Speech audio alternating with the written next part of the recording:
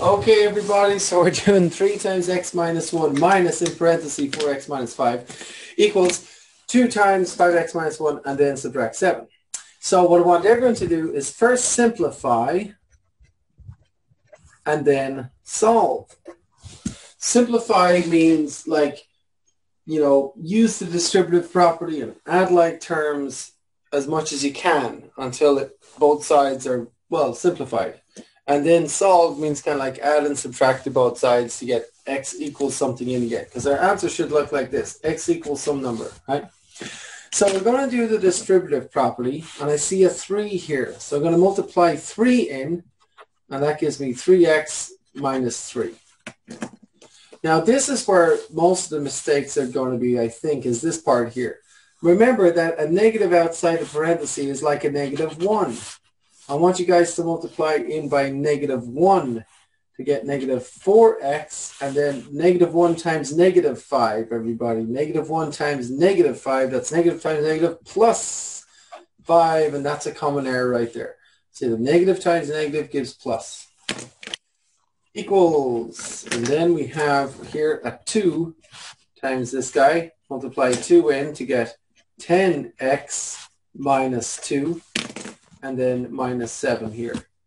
So that's applying the distributive properties. And now we're going to add like terms on both sides. So like on the left, I've got a 3x and a -4x. That's like 3 good guys, 4 bad guys. Put those guys together. 3x and a -4x gives me minus 1x. Then I have a -3 and a +5. 3 bad guys, 5 good guys. And these are numbers, so they're like terms, so we put them together, plus 2, right? Equals. And add like terms on this side.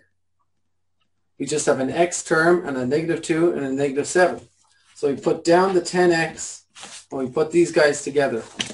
And it's -2 minus 7. I'm in debt by $2. I subtract 7. Now I'm in debt by 9. Or change subtract to plus negative, blam blam. Now it says -2 plus -7. 2 negatives and 7 negatives and 9 negatives.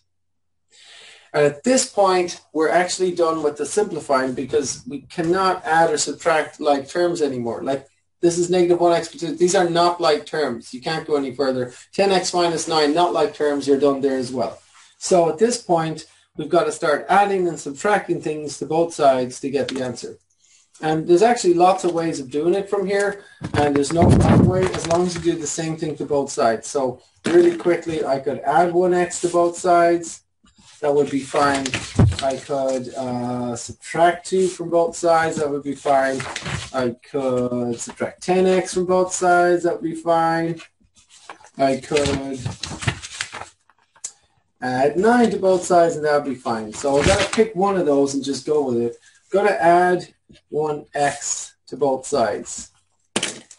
So -1x plus 1x is 0, and I get 2 equals 11x minus 9. And now I get x on its own. I'm going to actually add 9 to get 11 equals 11x. X is multiplied by 11, so divide by 11 on both sides to get 1 equals x, or x is 1. Okay with that? Yep. All right.